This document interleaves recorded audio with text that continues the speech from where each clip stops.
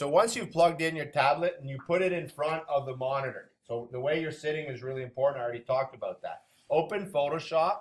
You're going to create a new document, and I prefer 8.5 by 11. So if you click on this print button, it's the default. Now let's go with landscape. So this is, whatever that format is. I prefer landscape for drawing. So here you are, and you know this, Command minus, so you can see everything that's in front of you. Now you want to fill this up, so you're going to draw small because we're going to do 3 shapes up here and 3 or 4 dimensional shapes. So a circle, a triangle, and a cube. So I'm going to show you a couple tricks. So the first thing you want to do is check on the pen tool. So let's go. You can take your tablet to do this. If ever, for some reason, you don't see the drawing tool, let me see, where is it?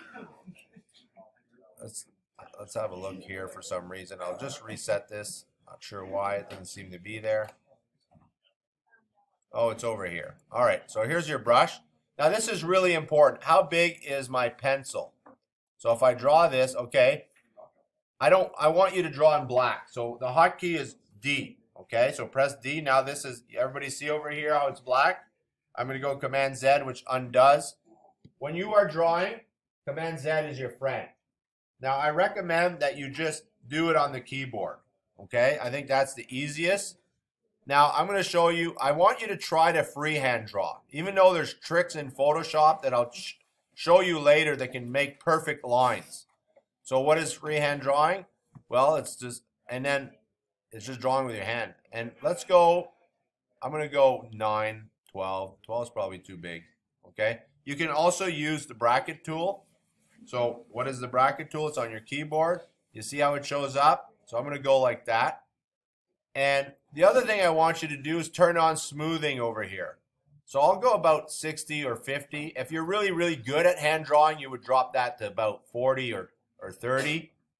But because you're learning to draw on a tablet, which is like kind of a little bit different than drawing on paper, you always want it on a little bit. Okay? So I said I want a... Now, I draw the line, look at my hand here, I take my hand off. I could draw the rectangle all in one shot, but I want you to get in the habit of lifting up your hand and then putting it back down. Because what that does is if you do Command Z, you only undo one line. So let me, example, let's pretend I screwed up and I just go Command Z. Okay? Now, I put it back down here. I'm going to draw my next line.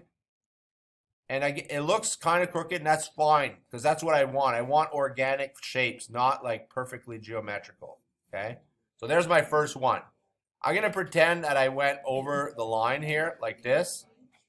Okay, 2 things are wrong with this shape. First off, it's not closed, so when I go to color it, it's going to be a problem, so close it. The other thing is I need to erase it, so use the eraser tool. It's a hotkey is E, and again, you can also expand your brush here. Let's make that a little bit bigger and fix it. So you know, you don't always have to redraw it. So I'm going to undo that one. Command Z, Z, Z, Z.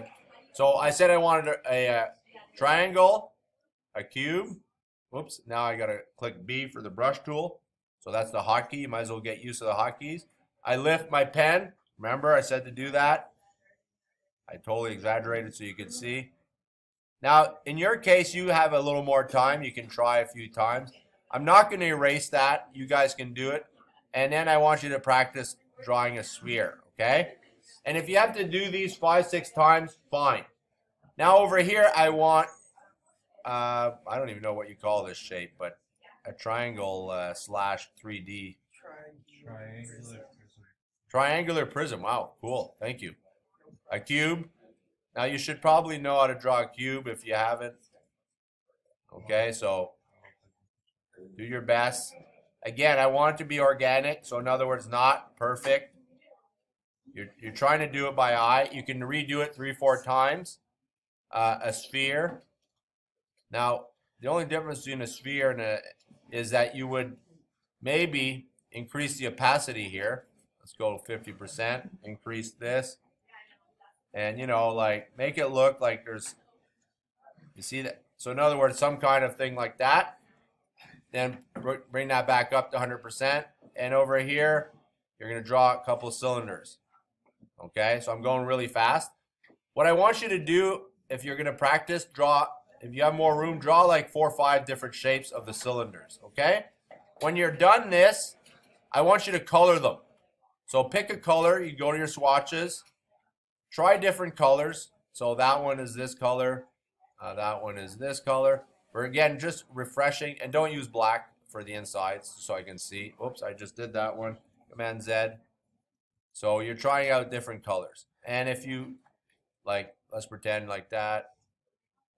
Well, those are all, you get the idea. So that's what I want you to do. When you're done, File, Save As, and save to your computer, as you know. We're not using a cloud. You're going to save this as a JPEG. And please make sure you're looking at where you're downloading it. Remember we talked last week about you have to create a folder with your name on it. And see, for me, it's Mark Dubois period 4 for you guys. And I'm going to just call this Lesson 1. Any questions, guys? No. Okay, go grab a tablet.